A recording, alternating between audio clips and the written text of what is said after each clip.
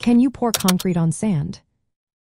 If you're planning a construction project and wondering whether you can pour concrete directly on sand, you're about to get some clear answers. Let's break it down step by step. First, let's talk about the role of sand in concrete. Sand is a critical component of concrete, affecting its workability, strength, and durability.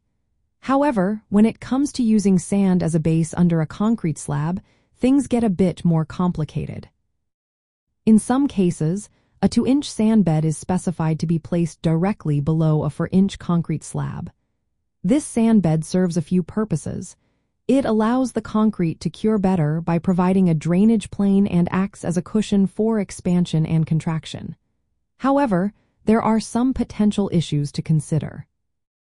One of the main concerns is that the sand bed can hold moisture, which might contribute to future mold and mildew problems.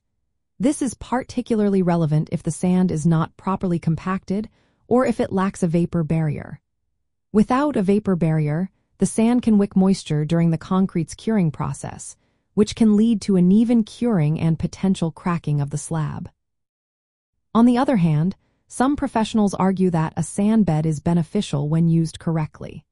For instance, placing sand above a vapor barrier can help in reducing moisture-related issues. This method ensures that the sand layer does not interfere with the vapor barrier's function of retaining moisture in the concrete, which is crucial for controlling heat and preventing cracking.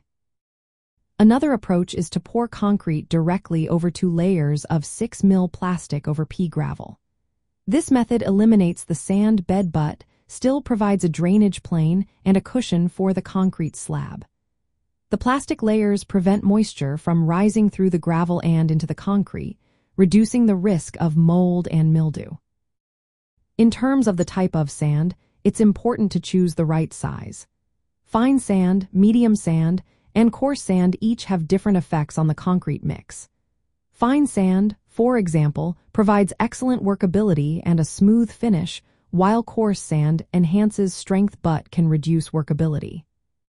To summarize, you can pour concrete on sand, but it's essential to do it correctly.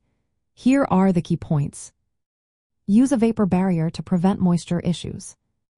Compact the sand bed properly to avoid settling and cracking. Consider using a layer of gravel or pea gravel under the sand for better drainage. Choose the right type of sand based on your project's requirements. By following these guidelines, you can ensure a stable and durable concrete slab. So, the next time you're planning to pour concrete on sand, you'll know exactly what to do.